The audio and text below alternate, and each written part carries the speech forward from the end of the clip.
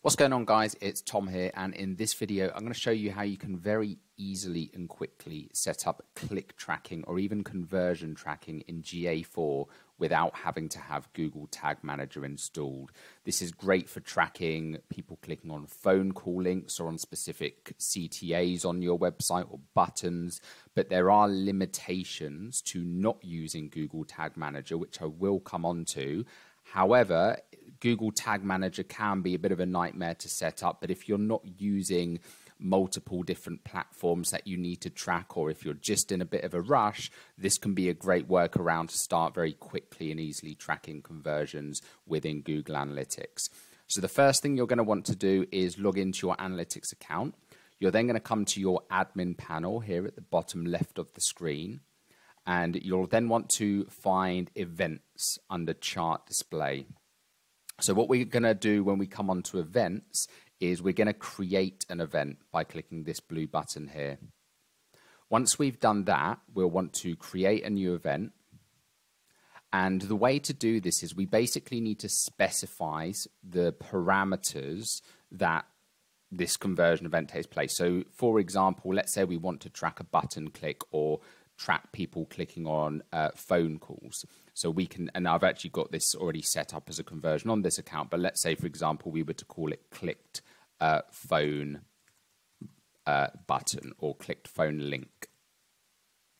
Now we need to set the parameters. So the first thing we need to do is the event name will need to equal click, because what we're trying to track here is the clicks. So this is already preset, event underscore name equals, so I'm just going to write click in the value here.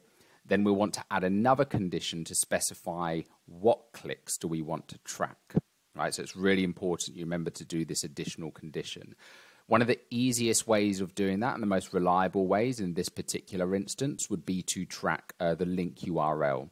So we can say link underscore URL, and we can say contains. And then we can put on here, for example, if we want to track people clicking on a phone call link on the website, we can say, okay, any links that contain tel : because generally when you're hyperlinking to a phone number, that hyperlink is going to contain tel : at the start of it to start that phone call. If, for example, on the other hand, though, we wanted to track let's say we wanted to track a conversion event, it's going to be a similar thing. We just have to change the parameters here to match. So for event name, we're not going to be tracking clicks because we want to maybe find out when people hit a certain thank you page. So let's say they've submitted a contact form. We want to know when people have actually successfully submitted it, put in their details, and they've landed on a thank you page. So in that instance, the event name is obviously going to be event name equals, but we're going to say page view here. And then what we're going to do for the parameter is use the page location.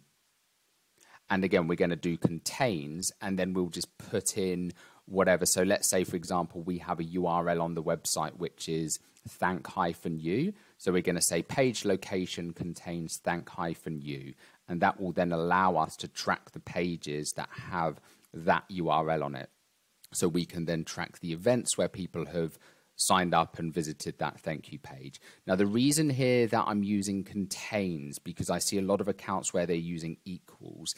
The downside to using the equals operator is that very often if you've sent traffic from maybe an ad campaign, you'll often have UTM parameters that can pull through onto other pages on the website. So if somebody visits a page and it's pulling through the UTM parameters on the end of a link, that means it won't match that page. So when you're saying it equals, Google is looking for an exact match. So if there's any like parameters that have been put on the end, like UTM parameters, to kind of attribute that lead or that conversion back to a particular ad platform, is going to completely skew your conversion data. So you're better off using the contains operator as opposed to equals. That's just something to bear in mind there. Now, it is worth saying that there are limitations to this approach. With Google Tag Manager, you're going to have far more different parameters you can track. It's very easy to set up tracking on different HTML elements. So you could track like you know, the text on a particular button. So if you wanted to test 2 different CTAs against each other, you've just got much more granularity. But again, this can be a very quick and easy way just to get conversion tracking or click tracking set up out of the gate. So you'll see here in this particular event for this client, we've got some custom events set up here like clicked phone, and then we've just set this by switching this toggle as a conversion event. So we can now track how many people are clicking on the phone link. Now, it is worth saying, just on a final note, that if you are looking to track things like phone calls, this isn't really the best way of doing it, because you can track through this if somebody's clicked on the link, but you don't necessarily know, one, was that a qualified lead? Did the call even connect, or did they just click the button accidentally? So if you do want to get more advanced tracking for phone calls in particular, you'll want to have some sort of call attribution tracking software implemented onto your website. There are some great platforms out there like CallRail, What Converts, that will allow you to do this very easily. But again, if you just want to get some basic conversion tracking set up out the gate, this will be a great place to start. So there you have it, guys. Really hope that video's helped. And if you stick around for the next video, I'm going to be walking you through some of the key marketing metrics that you'll want to start tracking in Google Analytics to make sure that you're hitting your marketing goals month on month. I'll see you there.